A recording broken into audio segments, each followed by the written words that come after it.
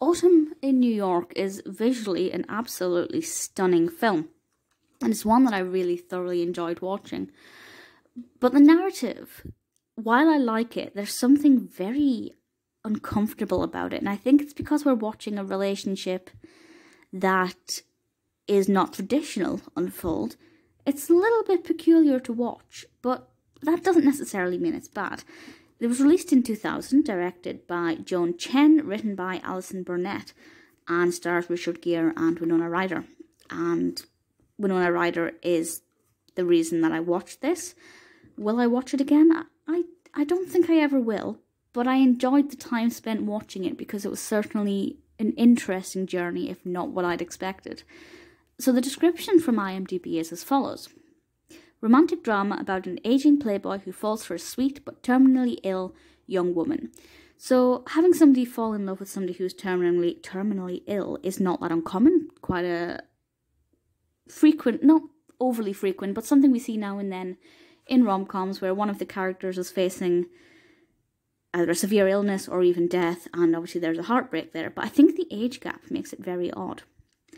Not because there's anything wrong with there being a big age gap, but the fact that she's ill and sickly makes her very vulnerable and not childlike as such, but certainly younger than she actually is. It makes her feel vulnerable with the vulnerability of a child, and she needs to be obviously protected and looked after. And because this quote-unquote aging playboy is quite a bit older, there was something about it that I just thought was quite uncomfortable to watch.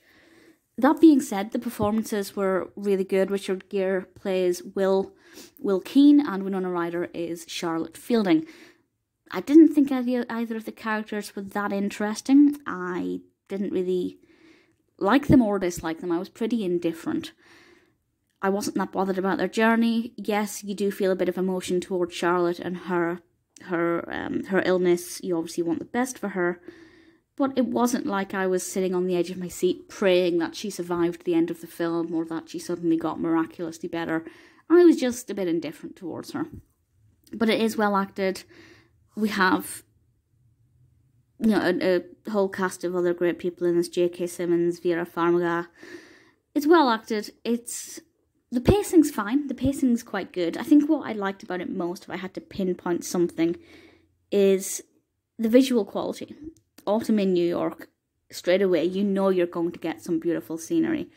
And this film delivers. It absolutely does. So, for me, I prefer a great narrative to a visual delight.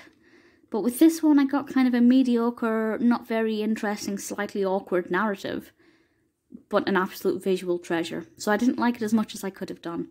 But certainly, seeing Central Park all autumnal, just so stunning. Really beautiful. So there were aspects about it that I liked. The budget was $65 million, according to IMDb. It does not feel like a $65 million film, especially for 2000. But it's not bad. Would I recommend it? If you're into this kind of film, kind of soppy, romance, expect some tears, you might like it. But it's not a film that I would say you should put to the top of your watch list. It's alright, it has its moments, there are areas for improvement, but by no means is it a bad film.